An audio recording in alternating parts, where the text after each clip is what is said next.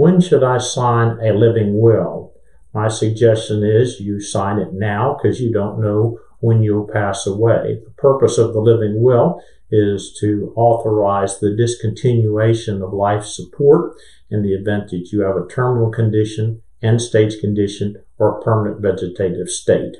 So since you don't know when you're going to pass away, you should go ahead and sign this document this time if you do not wish to be kept alive on a ventilator or by artificial means.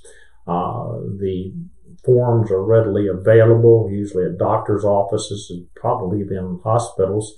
So, of course, that may be too late if you're at the hospital, but those are available, and I also prepare those and have them signed whenever I do estate planning documents, along with the designation of a healthcare surrogate, durable power of attorney, and your will.